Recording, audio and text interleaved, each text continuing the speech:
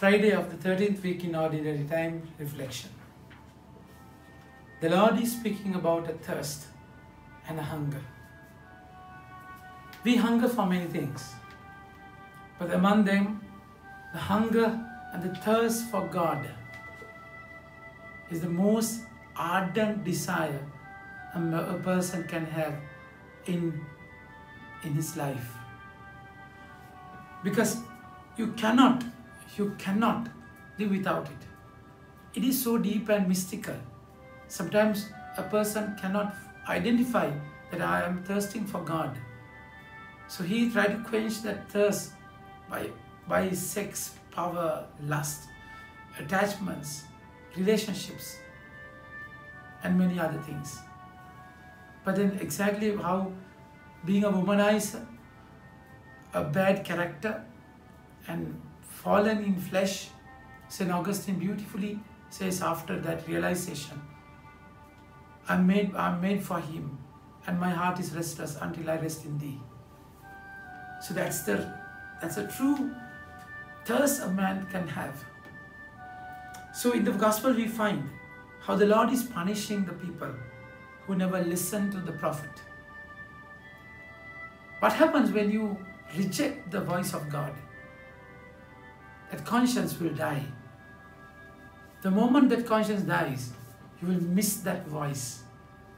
That voice is lost in the noise.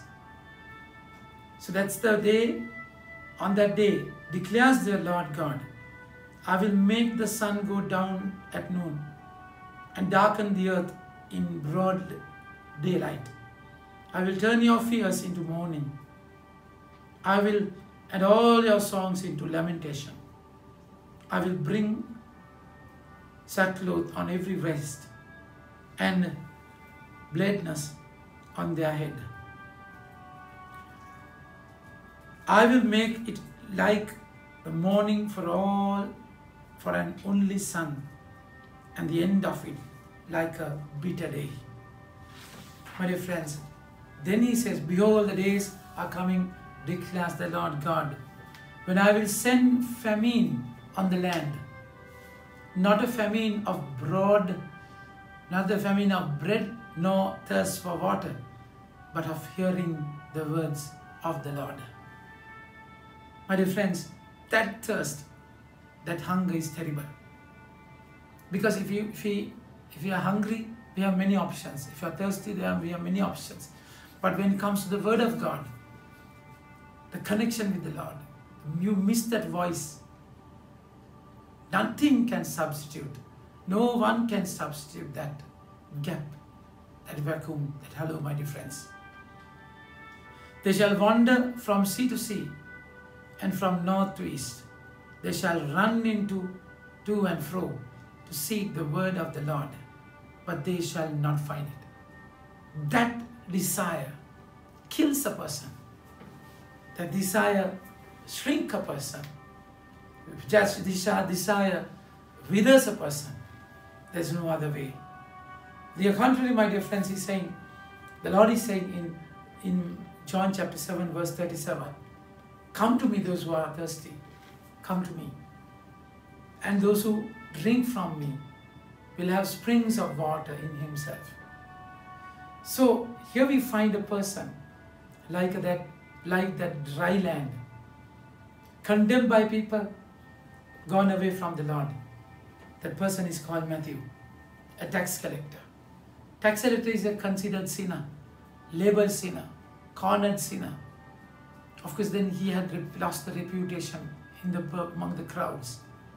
And then he is condemned seemingly by the religious structure, where they cannot enter the temple, where the Jews can enter. No, they should be in the pagan land, pagan area, the outer courtyard.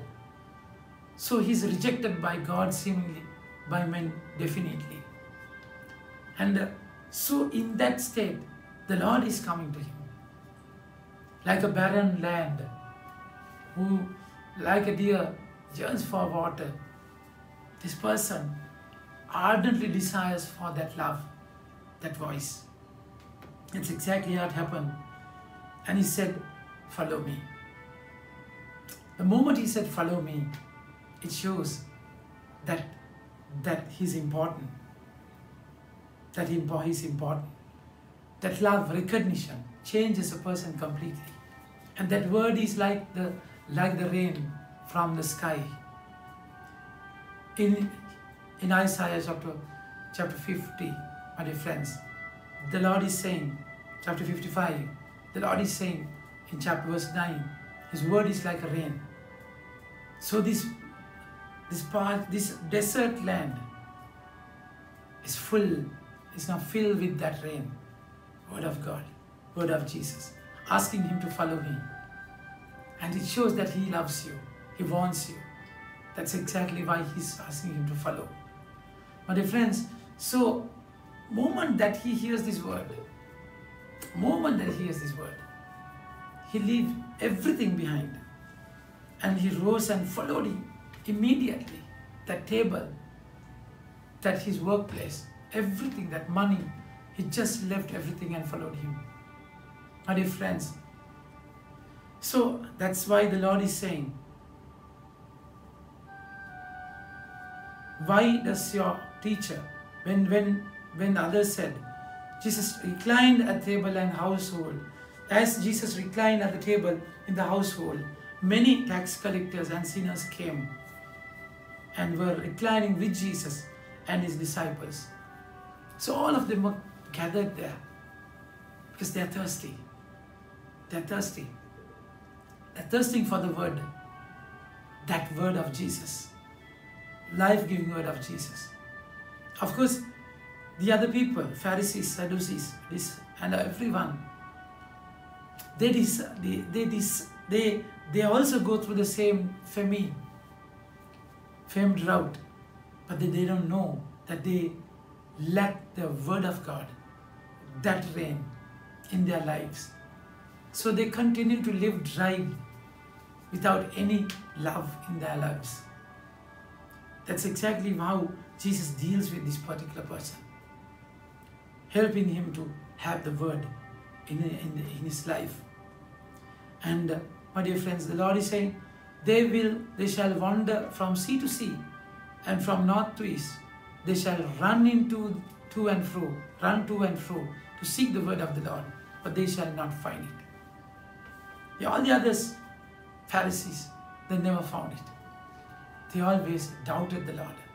But this particular person, and he went completely, radically following the Lord. He left everything, but he had one thing from the past. He had his pen and a little book that he used to take accounts about all the taxes that people should pay. And he started writing with the very same pen that he used to condemn people, judge people, put people into sentence, and pressure people, lied and took money. That very book, that very pen is turned into a gospel. My dear friends, that's how the Lord is saying in John chapter 7 verse 38, those who drink from me will have springs of water. Today, Gospel of Matthew is that spring. Came from the heart of Matthew, where he was thirsty. No one could quench that thirst. Only the word of God. That day he was complete. That's exactly what should happen to your life. You should find Him, find the word, hear the voice, and then you will be radically changed. Change into the proper being that God intended you to be. So that's exactly how the Lord has designed you. Have that metanoia U-turn in your life and follow Him. He can, only He can satisfy you, complete you and make you whole. Amen. May God bless you.